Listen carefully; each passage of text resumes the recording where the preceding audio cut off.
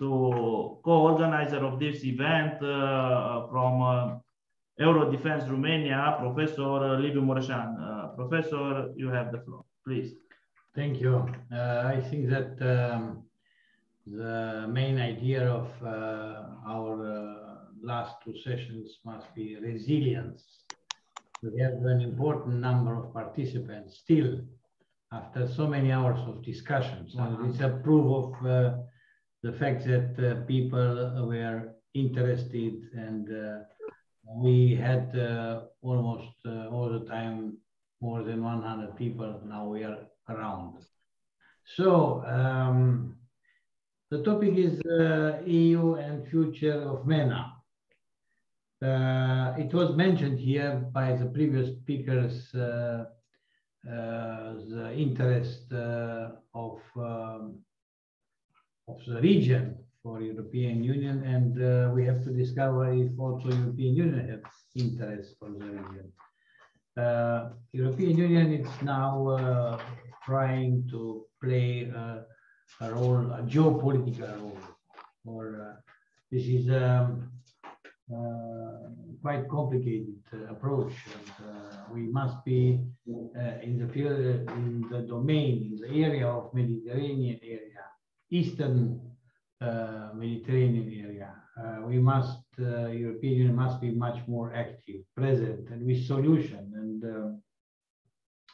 supporting the dialogue for finding the best way of coming out of the crisis. We had the example of failed state, so-called failed state Lebanon, a bijou of the region, and with excellent people I know also personally. But the problems are also inside and outside of this country. The European Union must be present and promote the dialogue and promote programs in the region. So let's see what is the reality in the field. I mentioned to you that Egmont Foundation have presented recently a report about this region and the fact that something will happen. It was in the title, it was mentioned calm before the storm in a core European strategic zone. So European Union must develop a new vision in the field. And we have to be confident that France, which will take the lead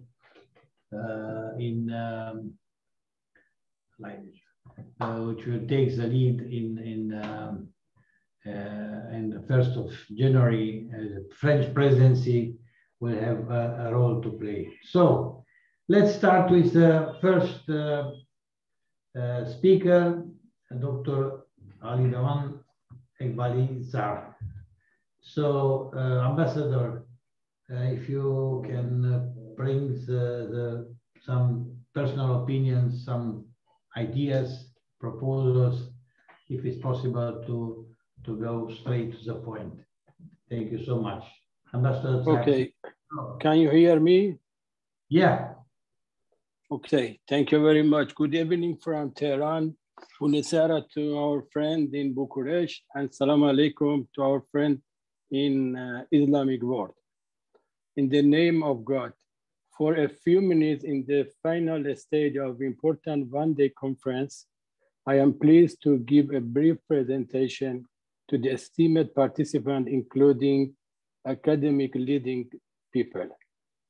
The international arena in 2021 was witnessed rapid and important developments such as COVID-19, regional and international crises in Afghanistan, Syria, Yemen, Libya, in the Middle East and North Africa, political instability in Latin America, and of course, the escalation of nationalists and populists in the world, especially in Europe.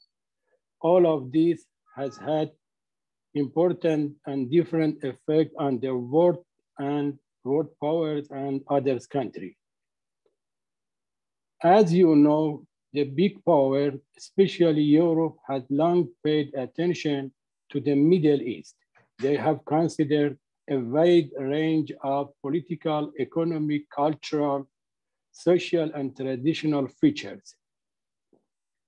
There is currently no clear and convincing picture of relations between the country of the Green Continent and especially the EU member state with the most country of the Middle East. The attitude of major European governments toward the Middle East, particularly those of France, Germany, behind the Britain, as well as their support for US unilateral action in the region over the past 2 decades are unsatisfactory. If we look today at the occupation of Iraq, Afghanistan, Libya, and the conflict in Syria in the last 2 decades, we have to realize that despite spending billions of euros and losing many members of the armed forces, Europe has not achieved any significant result. Perhaps the surprise withdrawal of the United States without consulting European partners from Afghanistan can teach European countries a good lesson.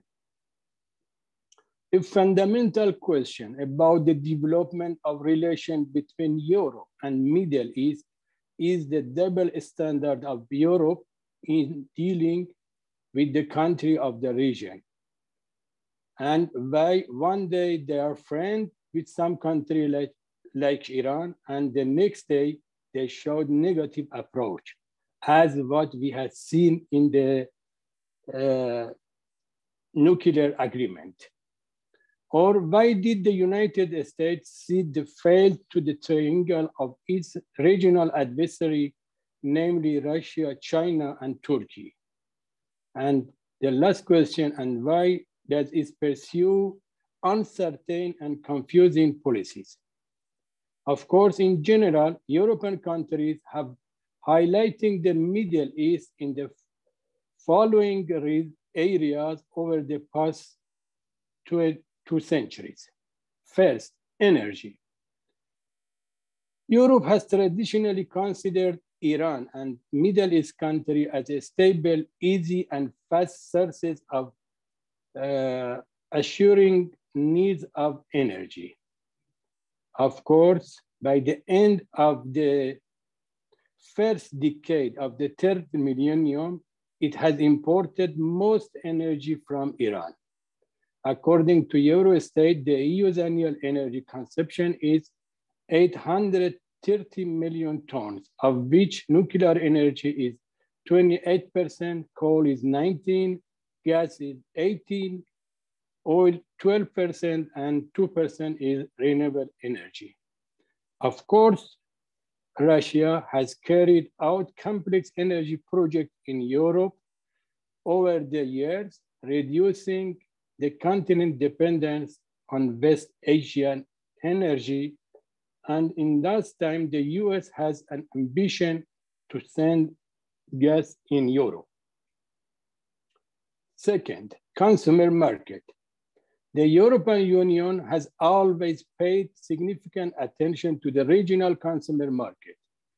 With 7% of the world population and more than 20% of world trade, it is the world's largest exporter and 2nd largest importer.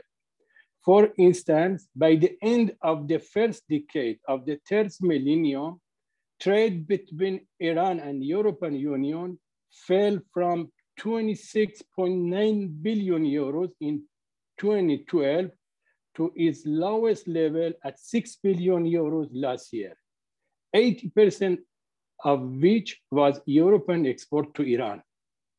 Third, access to third market. The Middle East, particularly Iran, due to its geostrategic position, is an ideal platform for access to market of more than 600 million people in 15 countries bordering Iran in the Persian Gulf, Central Asia, and Caucasus. 4, attracting elite workforce and Iranian smart capital. Today, Europe needs experts more than ever. And since the early 20th century, we are witnessing an upward trend in the migration of young people and capital owners to Europe. The role of Middle East community, especially Iranians, in many European countries in terms of job creation and services, especially healthcare, is extraordinary and exemplary. 5, use of exclusive products. Some products of the region, such as handmade carpet, pistachio, caviar, petrochemical, and of course, Iranian saffron, are well known and exceptional among Europeans. 6, another topic of discussion in the EU relation with the MENA is democratic values.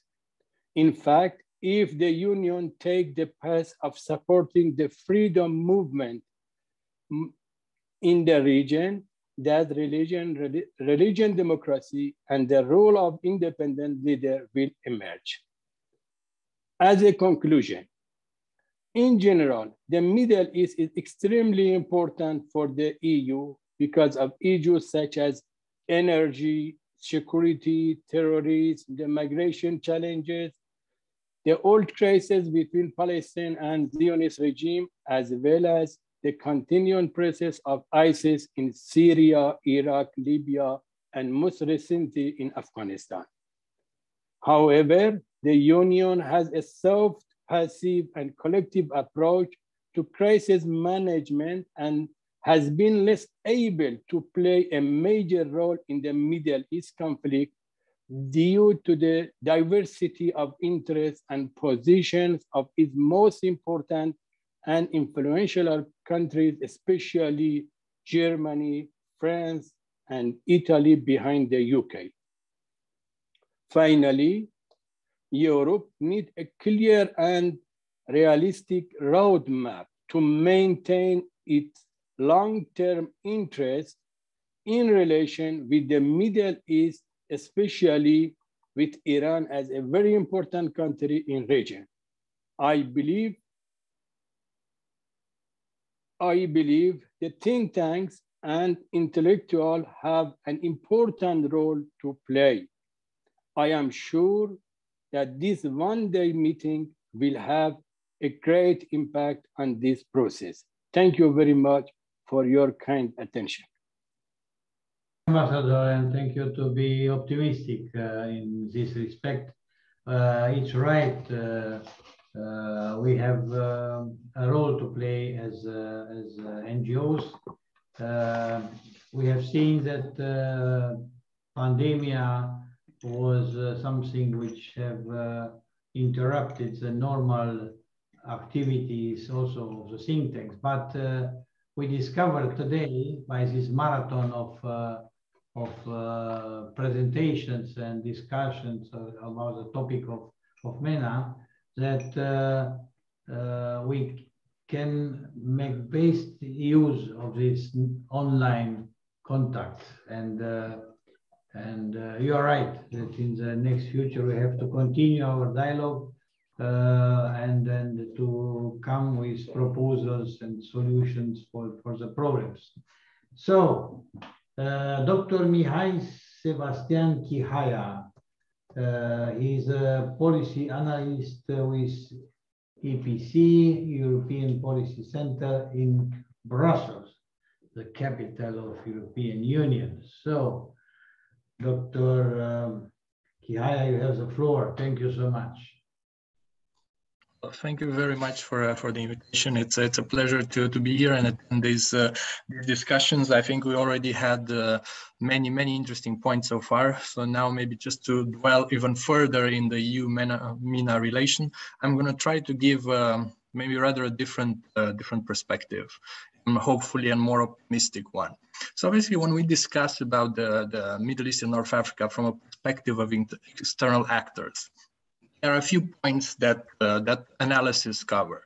such as, for instance, for the United States, we see the new focus, the refocus towards Asia, the pivot to Asia. We see less military engagement, more focus on diplomacy. When we talk about Russia, we see military engagement, military presence, arms sales, and more partnerships. When you talk about China, for instance, we see more economic cooperation. We see China more present in areas where it has a competitive advantage, as Robert, I think, pointed out a few panels before. But when we talk about the EU, what we hear, what we see, what we understand is the EU is not influential, is not able to affect major development in the region. Well, I think when we talk about the EU engagement in the region, we need to look at different layers because there are many layers to cover. So for instance, of course, there is the EU-MENA interactions in major political and security aspects, such as the EU actions in, for instance, the nuclear negotiations with Iran, the Middle East peace process, and other conflicts in the region. At the same time, there are also other cooperation layers. There is, of course, trade, there are association agreements, there is assistance for development, there is humanitarian assistance, and there are different regional cooperation aspects. So basically, I'm going to focus in the next few minutes on 4 things. Firstly, I'll try to outline what works in EU-MENA cooperations, what are some of the success stories, what are the areas that work. Secondly, I will try to outline the areas where the EU could be more present, more influential, what are possible areas of cooperation for future. Then thirdly, I'll try to outline how the EU can do this or is already doing this or following these areas of engagement. And last, I'll try to point out some issues that are important to follow in 2022 and beyond. So going backwards, what actually works in the EU-MENA cooperation? Well, firstly, I would say that there's a series of regional cooperation projects that we mostly see in the EU Southern Neighborhood cooperation. You know, the Southern Neighborhood composing of countries from, from North Africa and the Levant. So basically, these regional cooperation projects with the Southern Neighborhood countries focus on multiple areas, such as migration, judicial cooperation, civil society, culture, transport, growth, youth, and so on and so forward. It's true that these projects are rather low when you look at their budgets, when you look maybe at their level of interaction, which is much lower than major political and security issues where the EU is involved. But they're nevertheless very important. For instance, just as a figure, from 2014 to 2020, you invested over 800 million euros in these projects. And just a few examples, we can look at Euromed Justice or Euromed Police, which cover the police and judicial cooperation with the Southern Neighborhood. And of course, we have the development assistance and also support during the COVID-19. And this support, I think in the past almost 2 years, there are over 2.3 billion euros, if I recall correctly, towards the countries of the Southern Neighborhood. And then, of course, there's also the bilateral projects that the EU develops with countries from the Middle East and North Africa. And this project covers topics such as economic growth, institution building, anti-money laundering, countering the funding of terrorists, then, of course, civil protection, which is also very important, as we'll see later, border security, aviation security, and there are many examples where the EU helped the Middle East and North Africa countries. Well, what these activities outline? They, of course, outline an exchange of know-how the EU gives to the Middle East and North Africa countries. There are some lessons learned that the EU draws back and also makes the EU trustworthy partner. Moving on to the second point, it outlines the areas where the EU could be more influential. And here I would look at maybe the challenges and opportunities that the region faces. And here the first one I would say is climate change, without a doubt. We see the temperature rising in the region, we see droughts, we see issues of water scarcity, we see the potential for natural disasters, we see a reduced food supply. Many of the countries in the region, they import a big amount of their food, so any disruption in the supply chain would affect them, or already has. And also, in addition to this, I would look at the digitalization of the region, which is advancing very rapidly. The COVID-19 has also enhanced this process, and also with this digitalization process, we see a growing number of cyber threats in the region. In terms of opportunities, I would look at energy transition. The region has an immense potential for renewable energy, and I'm talking about solar potential, also wind potential, and here the EU could enhance its cooperation as outlined in the next point. And third, I would outline the maritime issues in the regions. We have like a high amount of traffic. There is a big important amount of supply chain passing through the region where the EU could be more influential. Moving on to the third point, which I'll focus here, how the EU can operationalize these aspects, where one of them is the new agenda for the Mediterranean that the EU launched in February this year. And it outlines a few priorities in the next years in growth, business, investments, green transition, and digital transition. Of course, it's important to follow in the next year the implementation in this regard. Then we have the EU cybersecurity strategy, which outlines how important it is to establish partnerships with different actors across the world. And the Middle East and North Africa, it's an important part of this external cooperation. Then going back to the energy transition, the EU has developed the EU Green Deal, which doesn't have yet an external dimension, but there is a lot of potential to develop this external dimension and look at how the EU and the Middle East and North Africa could cooperate in this energy transition. Then third, there is the maritime presence. The EU is already present in the Strait of Hormuz. There's the mission, the EMASOC, but there is potential to have more presence in the region. And I think it's important for the EU to develop more tools to be present from a maritime point of view. And fourth, I would look at the EU Gulf relations. We have had recently the visit of the High Representative for Foreign Affairs in the region. His trip was to reinforce ties. And among the points in this trip, of course, renewable energy, because the renewable energy produced by the Gulf will need a market. And of course, they would look at the EU as an immediate client, of course, water security, civil protection cooperation, maritime safety, nuclear safety, and also the possibility to relaunch discussions on a EU GCC free trade agreement, which are currently stuck or have been for quite a few years. And last, another tool of the EU is the EU Global Gateway. I think it was mentioned today also in some of the introductory remarks of the conference. It's a new tool that was just launched, I think around 300 billion for the next 5 years, if I recall correctly. And its aim is to support developing infrastructure in the developing world, which also includes the Middle East and North Africa region. And I think it's important to follow also in these developments. Now, before moving to the last point, I would say that this cooperation in all these areas could act as confidence building measures. And by building this confidence, then the EU could become more influential in more important from a political and security point of view issues. Now, last point, issues to follow in the next year and also beyond that I think that are very important. Just a bit zooming out a bit on the region, and I think there are like a couple of points. One would be the Persian Gulf and the Red Sea, especially Red Sea. This would grow in importance in the following years, and I think it's important for the EU to adapt and understand what this development means from a trade, security, and economic point of view. Then there is the EU potential role in the reconfigurations that happen in the region. We have seen in the past year or two, I've seen warming relations between countries that have easily been at odds with each other. We've seen, of course, Iran and the Gulf. We see the Gulf and Turkey. We see Turkey and Egypt. And I think it's important for the EU to be present in these discussions and to have an active role. Then we have the East Mediterranean geopolitical competition. This will grow without a doubt in the next years, and the EU needs probably to develop a strategy and also some actions towards the region. Then I would look also at the spillover from Sahel towards North Africa. I think it's important to look at Sahel also from the prism of the lessons learned from Afghanistan.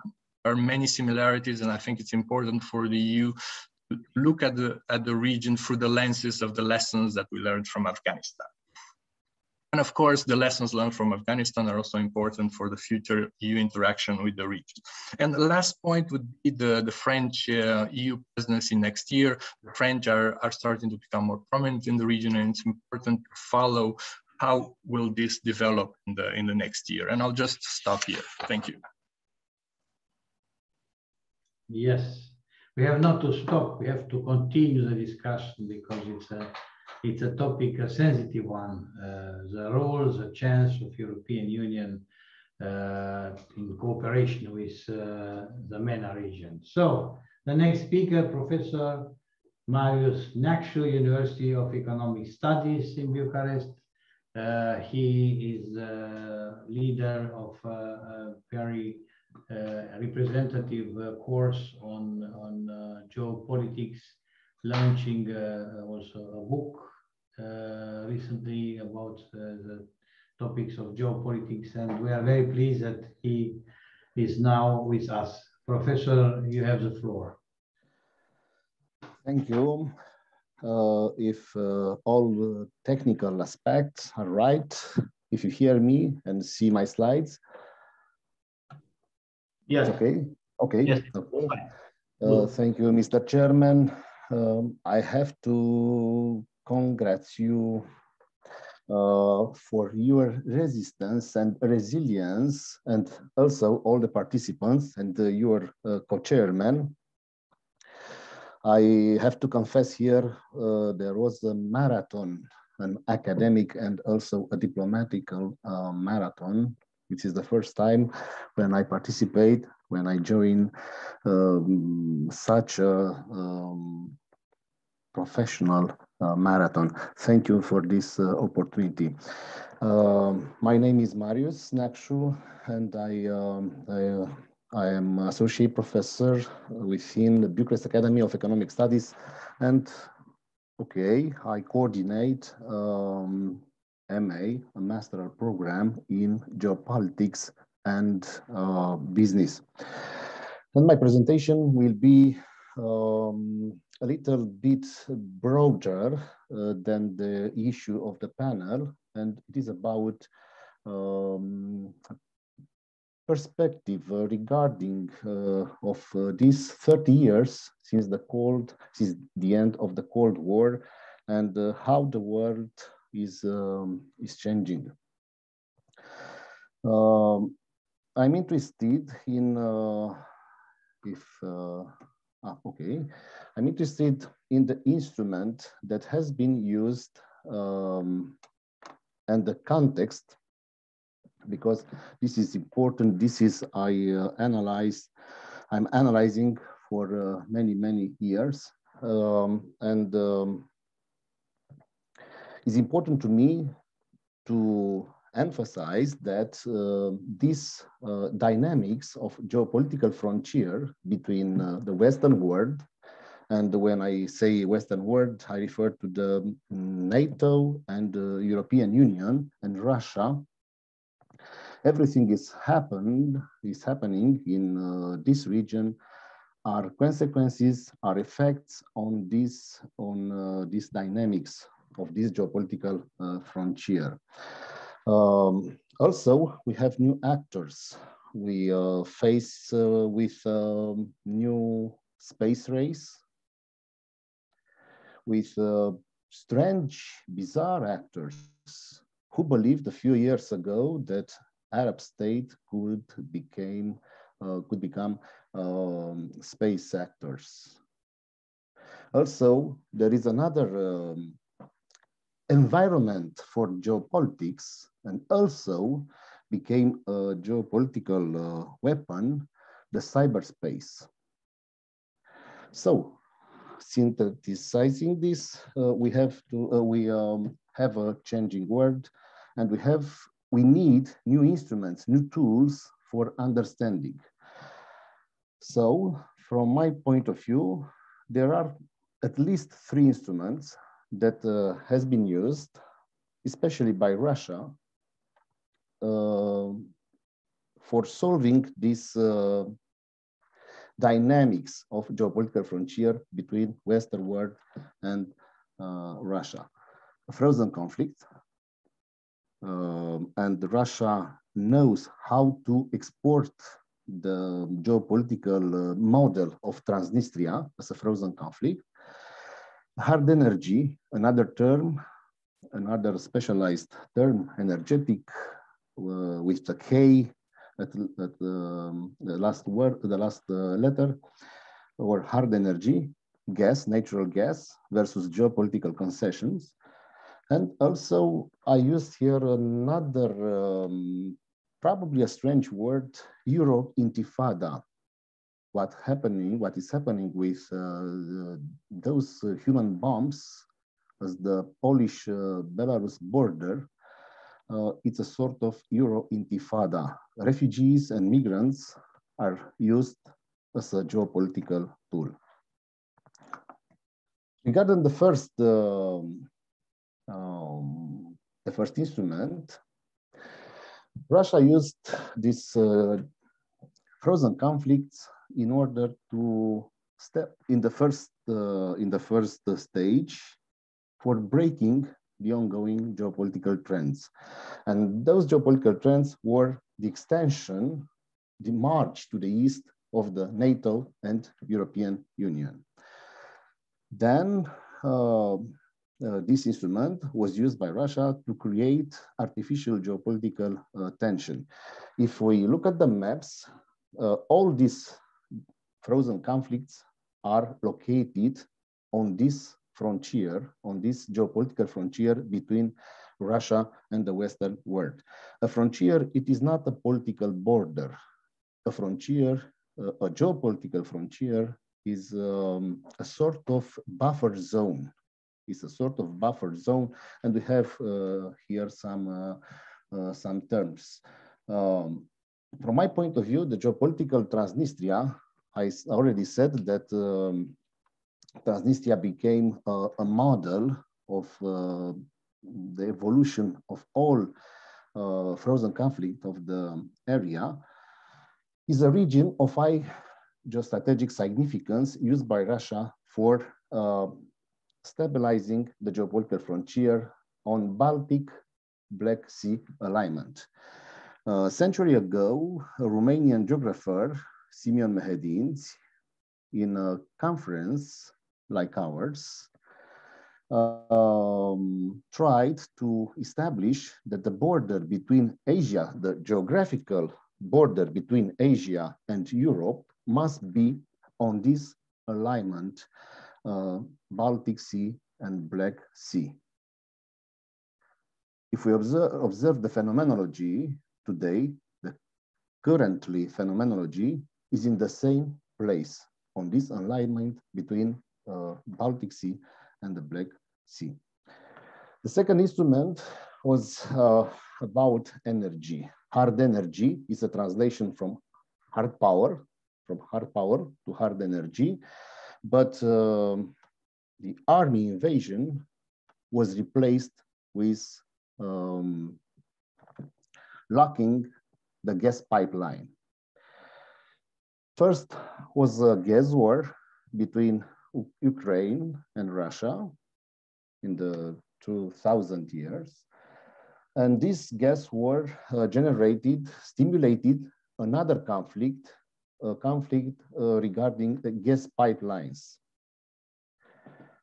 And Russia used what we can call preemptive gas pipeline. If George Bush Jr. used the term preemptive war, sometimes translating in a wrong translation in Romanian as preventive war. Mr. Vladimir Putin, the President Vladimir Putin, used another concept, and this is preemptive gas pipeline. He launched some project blocked in the Western.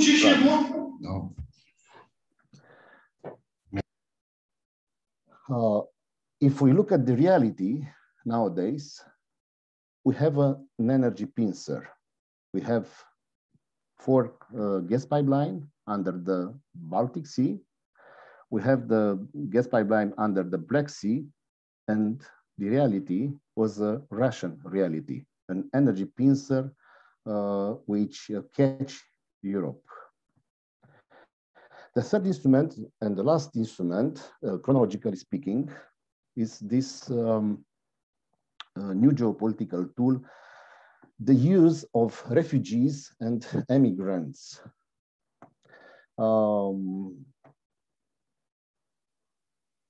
We easily can observe that we are in the same place, in the same location, on the geopolitical frontier between Western world and Russia, between NATO and European Union and Russia. After 30 years, it seems we return back to the walls and fences, and there are some fences, physical walls rising between Western and Russia. This is another interesting term, economic refugees. We all know that immigrants has economical purpose. We all know that refugees has political purpose, but we face another concept, refugees, where the push factor is political, from Syria, from Iraq, and another war zone, but they choose where to go. They have economical reasons. They all have to get in Germany. For an example, this is a map which shows the population growth and the difference between southern world and the northern world. It looks like a thermodynamical equilibrium. The northern world is demographically aging, and most of the people came from the southern world, were from the emerging economies. If we look at the 2020 and 21 refugees, they come from Iraq, mostly, Afghanistan, and Syria. Why Belarus? Because that's why I explain, this is not about the simple migration route. This is about the geopolitical instrument. They were brought here with the national airlines company to put pressure on European Union border. Okay, yeah. A new kids on the block, tourism in Belarus. They also share the location. They all came in the same spot, and that means we have another we have the hybrid conflict. We have the informational component. Well, in another presentation, if we consider the Belt and Road Initiative, is this another pincer on Eurasia? This is a question, further question, an open question, which could affect the relation between European Union and MENA. And another question, is there a synchronizing between Russia and China? The pressure on European geopolitical frontier and the pressure on Taiwan, also in South and East China Sea. Thank you for your attention.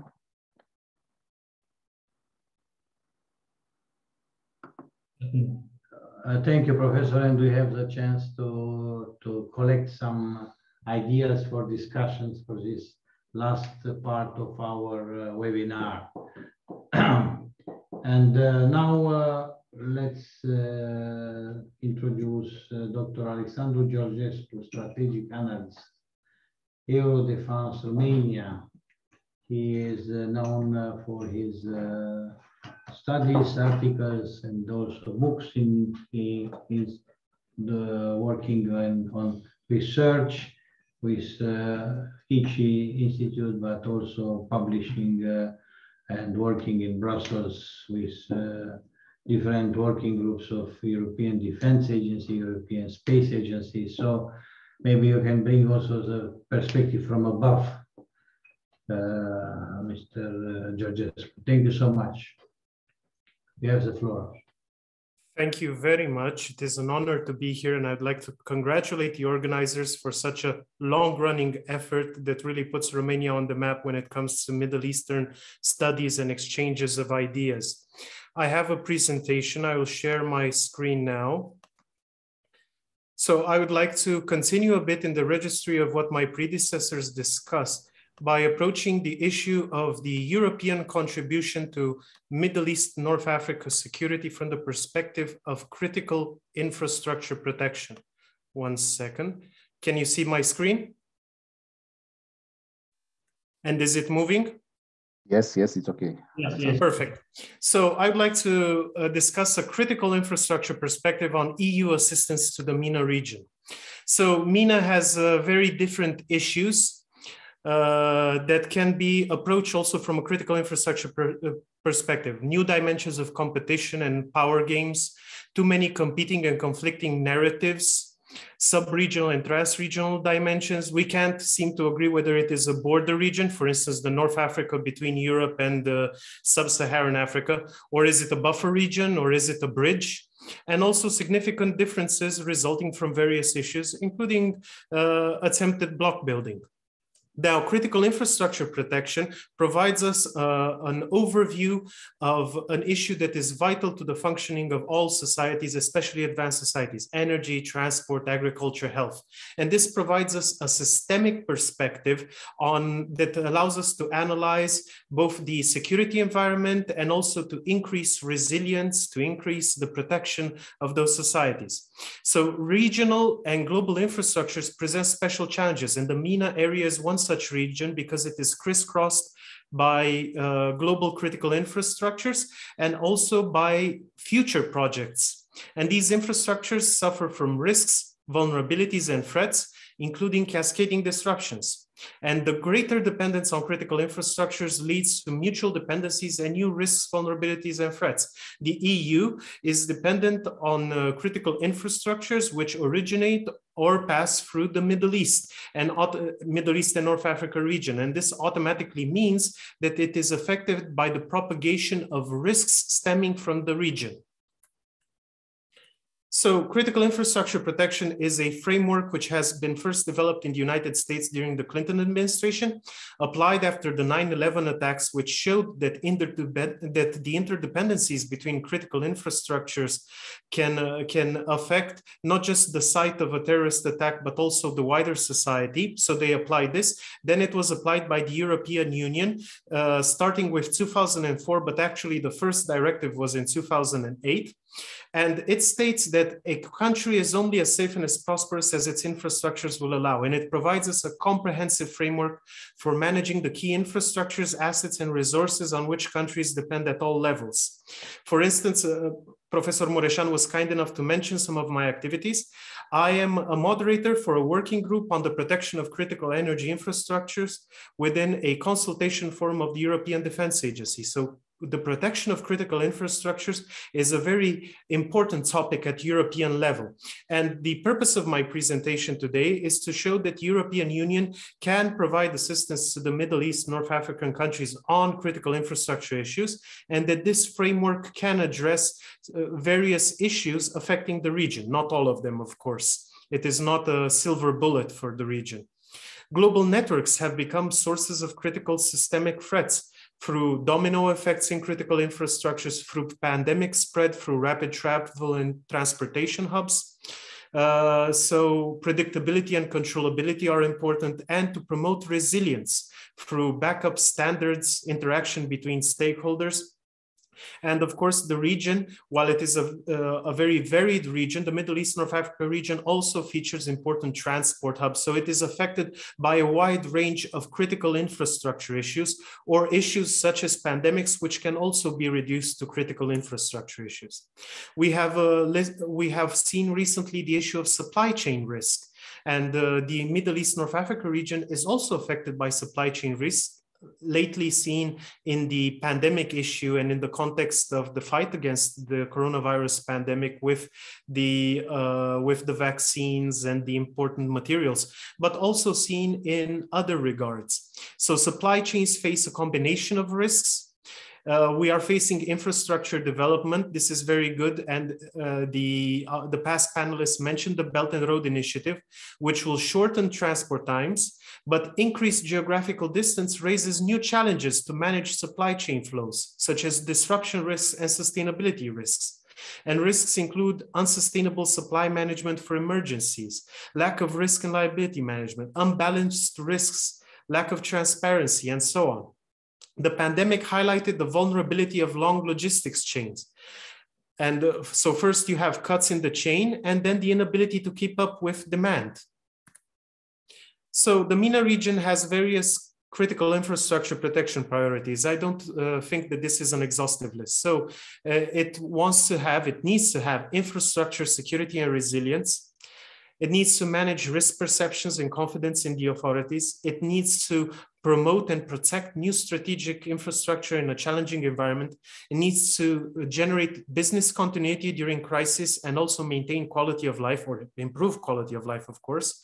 It needs to establish proper regional interconnectors and to manage successful digital transitions. Of course, you can add your own issues here. There are some MENA countries that are heavily dependent on oil revenues, and they need to diversify their economies to increase their complexity, to produce more added value. And this is, again, a critical infrastructure issue. So what are the infrastructure concerns in the area? First, there is no true institutionalized security architecture, although there are attempts at smaller levels like the Gulf Cooperation Council. You have problems with risk perceptions in the area. You have persistent conflict and uncertainty, aging and attrition in the existing infrastructure, and of course, conflicts related to infrastructure. You have a complexity of existing infrastructures, uneven and unsecured digitalization, geopolitical conflict, and also it is a site for strategic infrastructure development as the aforementioned Belt and Road Initiative, but we can also mention other initiatives that are not necessarily in the media, such as the North-South Transport Corridor, which is supposed to pass through Iran between India and Russia. That is also an example. So what should we take into account? Tangibles and intangibles, long-term interdependencies, key assets, key resources, and perceptions, including perceptions of risk. So what could the EU contribute to this? As mentioned before, the EU has developed a quite extensive system, not only to protect critical infrastructures at national level, which is of course mainly the responsibility of the individual states, but it emits recommendations in that regard, but also to protect the European critical infrastructures on which 2 or more member states are dependent. So the EU has a lot of knowledge about this issue and also has a lot of knowledge on multilateral cooperation for critical infrastructure protection. So firstly, I would state that there could be support from the EU or for individual countries from the EU, just like Romania, to implement critical infrastructure protection in the MENA region. And together with Professor MUREŞAN and with Flavius, over time, we have advanced quite a number of proposals related to the transfer of Romanian expertise in critical infrastructure protection from Romania, from Romanian universities and Romanian think tanks and NGOs and associations to beneficiaries in the Middle East. Romania has had a very successful application of the European directives in this regard, and some of the actions with which countries such as Romania can assist include the assistance for the drafting of documents of reference in critical infrastructure, protection, assistance in setting up continuing education programs for experts and decision makers. Knowledge is important, of course. Contacts for knowledge transfers between counterpart institutions. Cooperation for setting up bodies such as interinstitutional working groups, technical secretariats, crisis and emergency management centers, and so on. And also cooperation in the non-governmental spheres. For instance, you could have national critical infrastructure and service protection associations for experts and companies. This is an important component. a second contribution the EU and its countries could make, but especially the EU, would be to expand the European Program for Critical Infrastructure Protection to encompass non-EU countries in the MENA region. Right now, the EPCHIP program basically applies to member states, and it states that a European critical infrastructure affects 2 or more member states. But there are also European critical infrastructures with a component outside the territory of the EU. So it is important, it is a possible vector to have a cooperation with these third countries, whether they are in the east of Europe or in the south of Europe or in the south east of Europe, to cooperate with them, to transfer know-how, and to also include them in this management of the critical infrastructures on which Europe itself is reliant. You'll notice that I am speaking here not just of the interest of the countries in the MENA region, but also the self-interest of the EU in promoting the resilience of critical infrastructures on which it is now dependent and will also be dependent in the future. And this would involve, this type of cooperation would involve helping them identify these infrastructures, helping them create a regulatory and administrative framework to protect them, transferring knowledge, a lot of the components mentioned before, but also national contact points, security liaison officers, appropriate exchange of information during crises.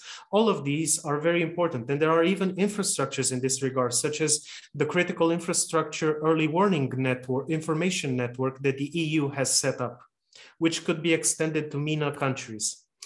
And we can see that now, in the beginning, the European Critical Infrastructure Protection Program only involved energy and transport. But starting in December 2020, there have been new proposals, which have not yet been implemented, that recognize that there are more interdependencies, there are more types of critical infrastructures which have a trans-regional, trans-border effect. So it is now going to implement something related to, maybe in this variant or another variant, the Critical Entities Resilience Directive, which also includes health, financial market infrastructure, drinking water, digital infrastructure, public administration. So all of these are potential areas for cooperation on critical infrastructures between the EU and the countries in the Middle East and North Africa region. Basically, my first proposal was related to the various infrastructures that could be detected at national levels in these countries, but also a proposal, the second proposal, to include, when it comes to transborder infrastructure, to include the governance of the security of these infrastructures in the European program. And my third and last proposal is to initiate a Mediterranean macro-regional strategy for the EU. Macro-regions are a new level of governance in the EU that rely on functional areas defined by geography, by common challenges, by existing industrial chains, by existing history, and so on, to address common challenges. And they include not only European countries, but also non-EU countries. And this sort of arrangement has proven successful in the past with regards, for instance, to the European Union Baltic strategy. I think that the Mediterranean macro-regional strategy, or maybe a variant like a West Mediterranean strategy and an East Mediterranean strategy, in which EU countries can cooperate directly with non-EU countries in the Middle East and North Africa region, could have a significant benefit in terms of channeling and arranging EU efforts in the region to improve security for all, and also to improve cooperation on economics, environmental protection, and other issues. So this is an example, the Danube strategy, which was initiated by Romania and Austria. It includes not only European Union countries, but also non-EU countries. For instance, Croatia was not in the EU when the Danube strategy was first announced. And it includes also Balkan countries, the Republic of Moldova, and parts of Ukraine. Why? Because it's related to the catchment area of the Danube River.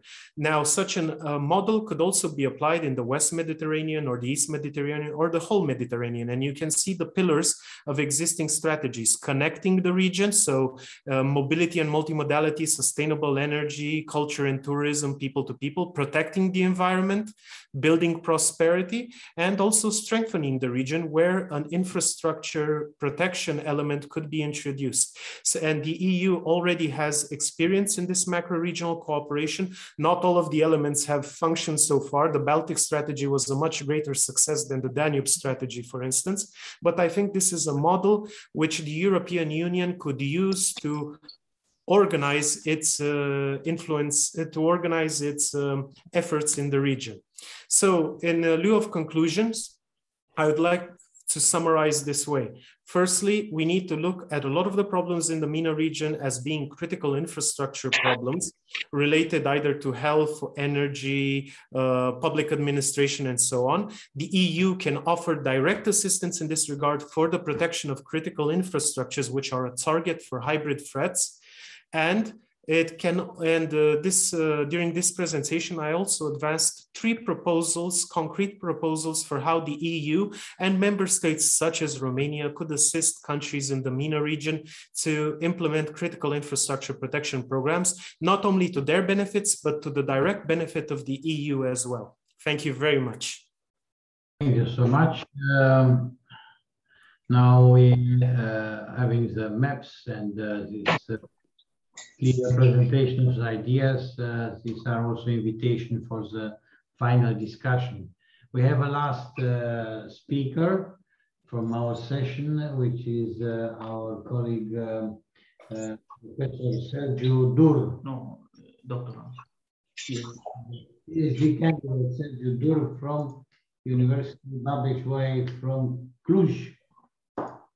Yes, thank you very much. Thank you very much, Mr. MUREŞAN. It's a great pleasure for me to take part in this event. I'm going to talk about the European Union's foreign policy regarding the Israeli-Palestinian conflict. The main idea of my presentation is that in the last couple of years, EU failed in contributing proactively to the revival of the Middle East peace process because of its strategic paralysis regarding this issue and its obsession with the out-of-date Oslo paradigm. As a consequence, EU needs a new approach in relation to this conflict. These are the 3 main points I'm going to tackle in my presentation. The first one, the root causes of EU strategic passivity or paralysis. We have two causes. Lack of unity is the first of them. EU member states hardly speak on a single voice when it comes to the Israeli-Palestinian conflict. And this issue divided EU in 3 camps. We have a pro-Israeli camp formed mainly around Hungary and Poland. We have a pro-Palestinian camp, which includes Sweden, Belgium, and Luxembourg. And we have a relatively neutral camp formed around France. Moreover, Israel undermines EU consensus by engaging with individual states rather than with EU as a single entity. And Israel benefits from its close relationship it has with the 4 Central European states that make up the Visegrad group, and I mean Hungary, Slovakia, Czech Republic, and Poland. These internal divisions tie EU's hands because in the foreign affairs field, EU expresses and adopts positions mainly based on consensus, and these divisions limits EU's credibility and capacity to act, and they represent an opportunity for the Israeli and Palestinian lobby groups. The second cause here is that EU is more comfortable with allowing US to lead the diplomatic initiatives regarding this issue, and also EU has little to say in other international formats, like, for example, like the Middle East Quartet or the Ad Hoc Liaison Committee. So because of this self-imposed secondary role and its lack of unity, EU is unable to use sanctions leverage against Israel for violating international law. Also, EU lacks political will to constrain the Palestinian leaders to act in accordance with democracy and the rule of law. In fact, in the last years, the Palestinian elite ignored EU calls for democracy, rule of law, and accountability. And the truth is, the truth is that in the EU became, after the so-called Arab Spring, EU became more risk-averse and reserved in demanding structural reforms. And since then, EU is more concerned with stability and countering the rise of Islamist groups than in good governance. Second point of my presentation, another shortcoming of the EU approach is that EU is stuck in the logic of the Oslo Accords. The cornerstone of EU policy are the Palestinian rights to self-determination and the negotiated two-state solution. The problem is that EU promotes these objectives through the Oslo Agreements paradigm, but the reality on the ground shows us that this approach is out of date. Why? Because it failed to freeze the status quo, and in the last 2 decades, Israeli settlements and infrastructure connecting them spurred, which will lead to a future fragmented Palestinian state. This Oslo paradigm also led to an absolute Israeli control over Palestinian life.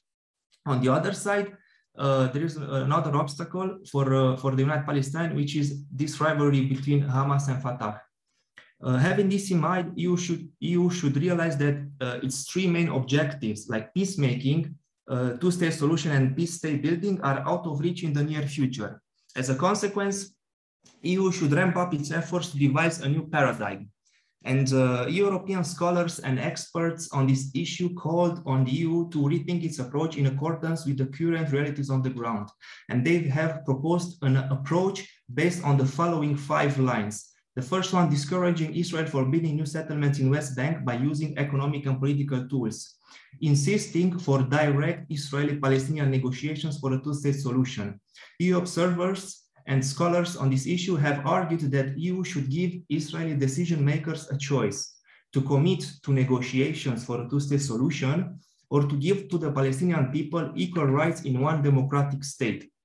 Regarding the Palestinian leaders, EU should give them a choice to implement reforms in the line with democratic rule of law and good governance principles, or losing US economic, political, and diplomatic support.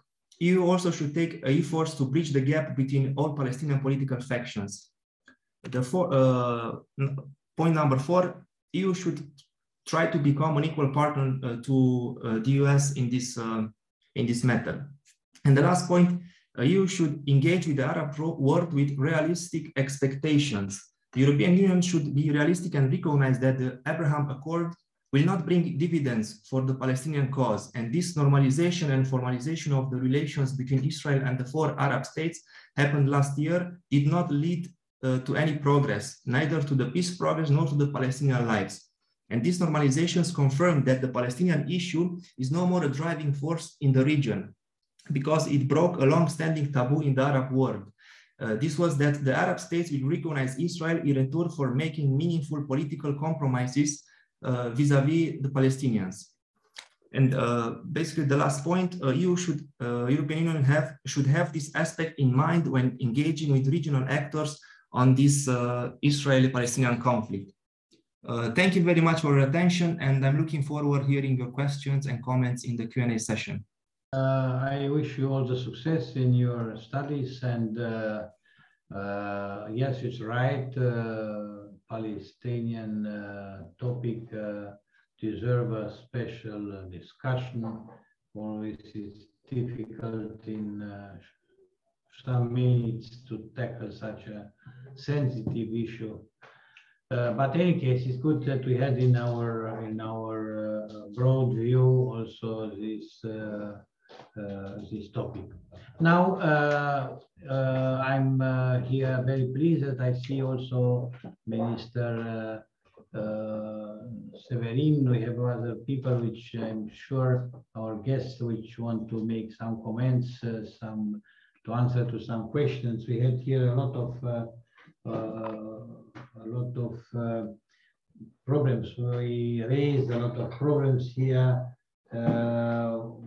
by the foreign guests and also by the Romanian speakers. So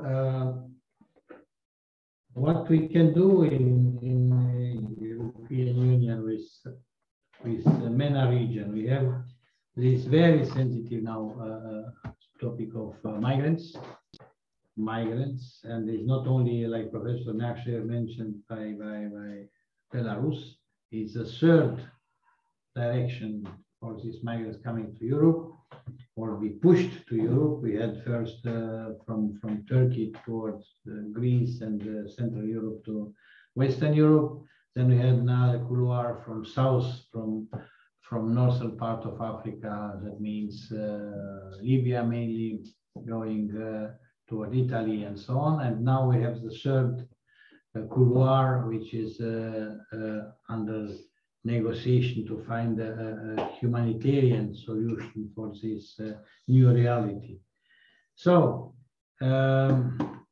please, who wants to take the floor? Minister Severin, I have seen you in a certain moment. He is not here. He's not here in this very moment. But any case, we started to speak about China intensive in Middle East.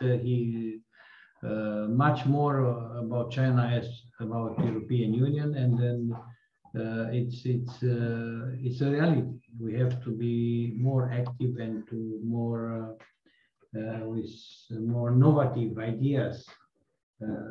Gateway is a project now developed by European Union. We don't need, we have too many gateways here after 2015 here in Europe. So better to think to a project which is able to develop and to enforce this problematic, like it was presented by Dr. Alexandru Georgescu about infrastructures which are key for preserving the security of the countries, to link the countries, to enforce the network, to make a resilience from all these networks of railroads, of roads, and what we have here around in Europe. So please, who is interested to take the floor? Professor NEACÞU, you have mentioned there some connections about north-south. Yes, it's interesting.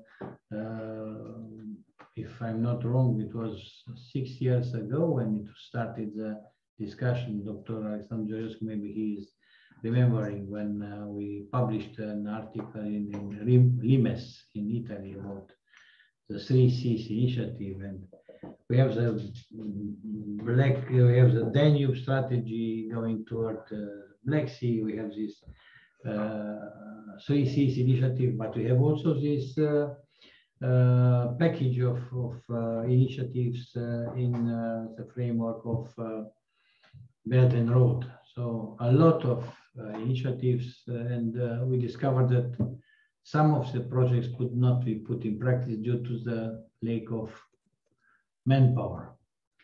Money, you can find the money sometimes, but sometimes you don't have the manpower. So, and speaking about geopolitical axis, we have to look carefully about the new geopolitical axis developed by Russia. It seems the initiative of President Putin, Caspian Sea, Black Sea, Mediterranean Sea. So they introduce Caspian Sea in this framework. You remember that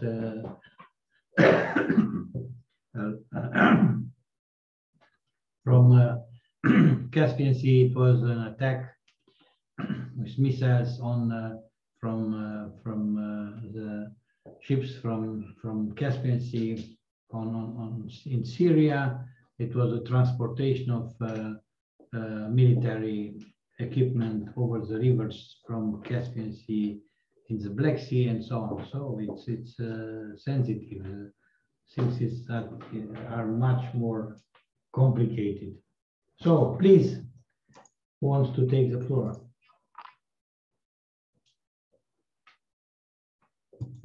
It was not mentioned the problematic of Ukraine and Turkey. Speaking about the Black Sea, it was not mentioned the North Atlantic Alliance, which is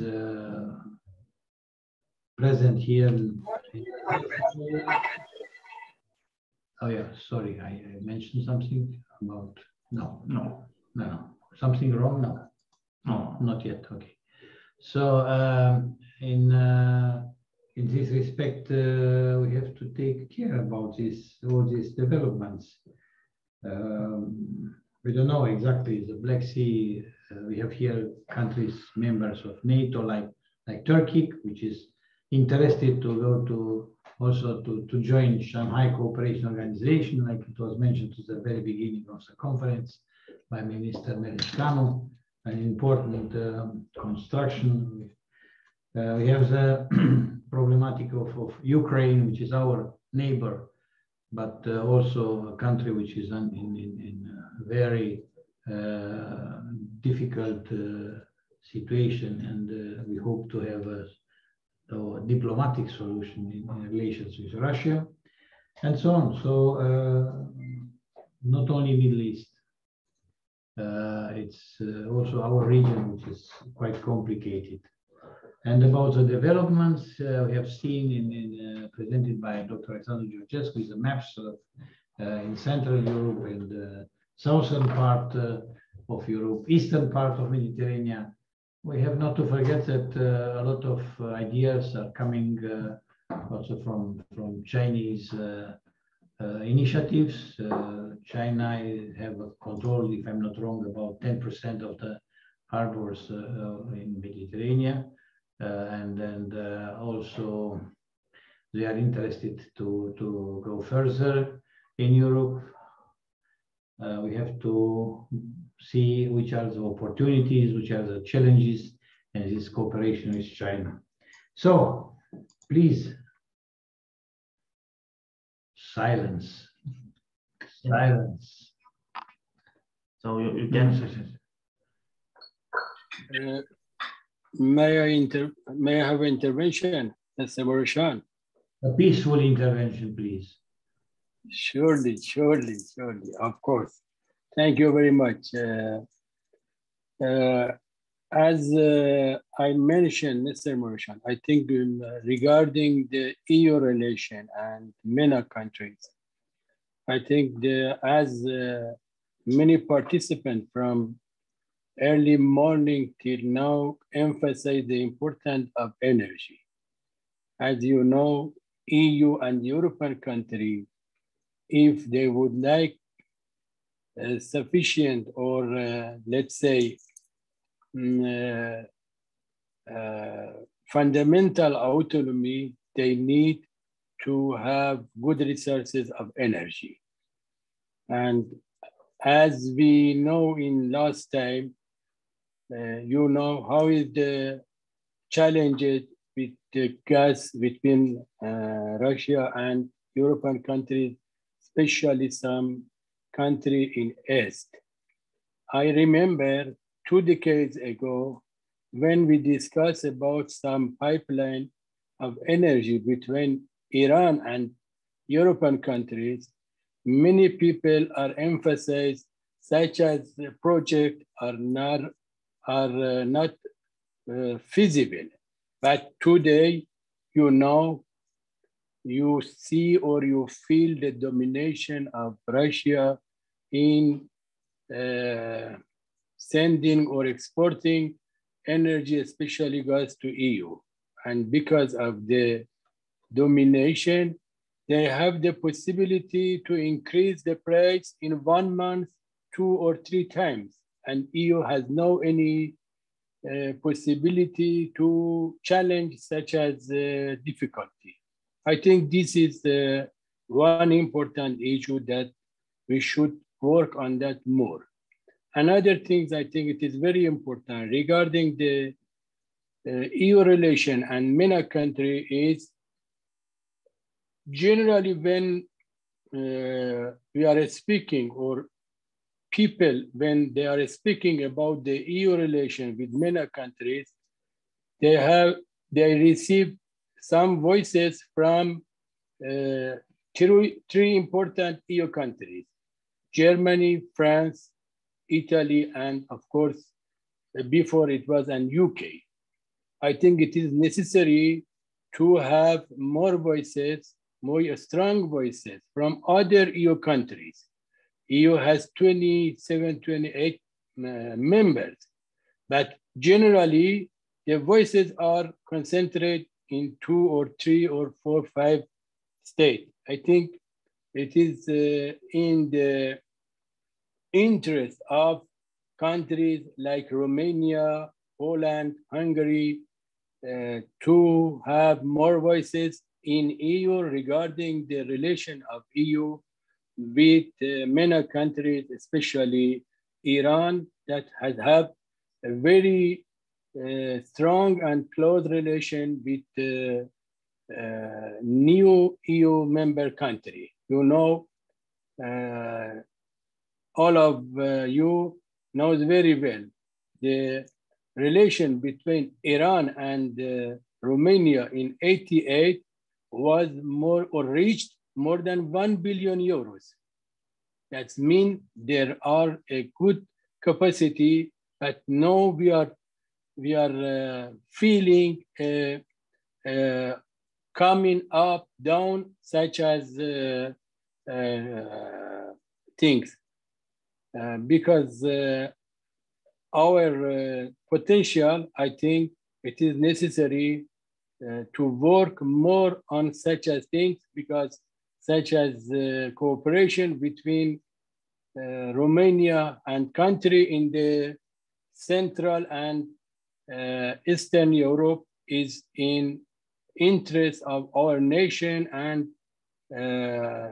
will be benefit in the process of development of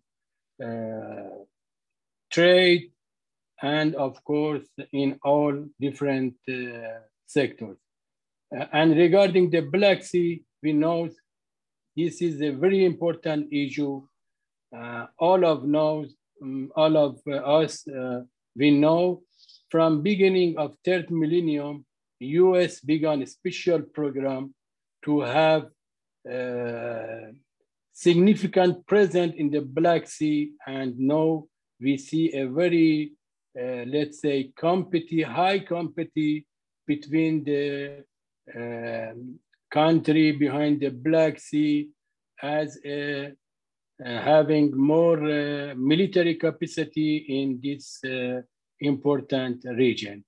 I think it is very important, and we have the possibility to cooperate in this manner between the Black Sea and Caspian Sea in the field of energy, transit, and combating terrorism and migration.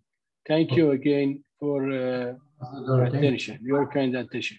Thank you. So we are now before the last session.